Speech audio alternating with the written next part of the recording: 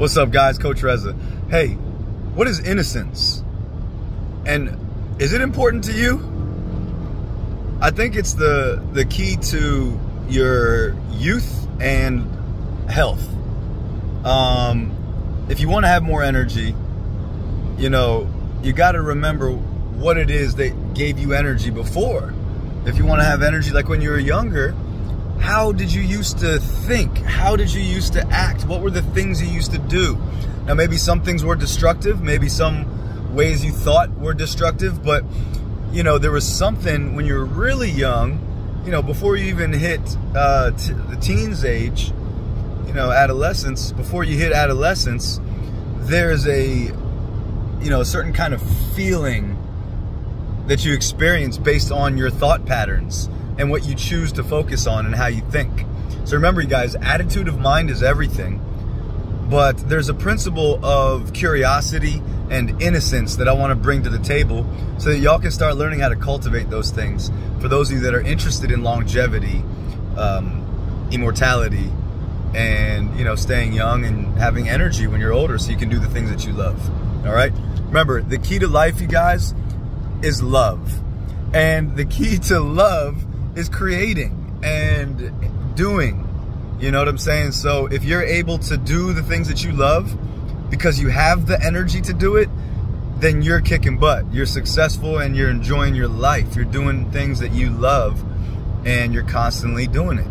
Now, what happens to most people is the older they get, the less energy they have. Now, is it because the foods we eat? Maybe.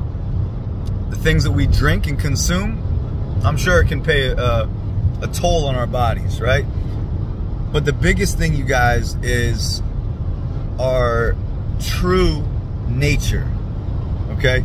Cultivation. Cultivation is literally developing one's heart-mind connection, and that boils down to moral character. If you're not focusing on developing it, you're losing it, all right? So every day, every moment of the day, it's a moment to improve. It's a moment to better yourself. And, cultivation of energy only takes place when you start on that path. So be aware of how you act, what you say, what you put into your body, okay, how you do things, and try to do things in a positive way. I'm not saying you got to be a saint, but you don't have to try to be no sinner either, all right?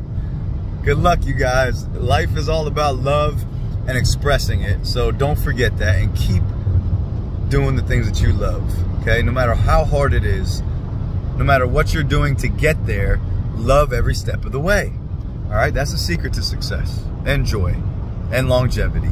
Remember, don't judge, be innocent, be kind, caring, sharing, giving more than receiving, and always look to give more than you look to receive. All right? Promise, if you follow these rules, you're gonna experience a great life. All right? Let me know how you feel about this. Let me know what you think, if this is if it resonates with you. All right? Thanks again for watching. Peace, y'all. Have a great day.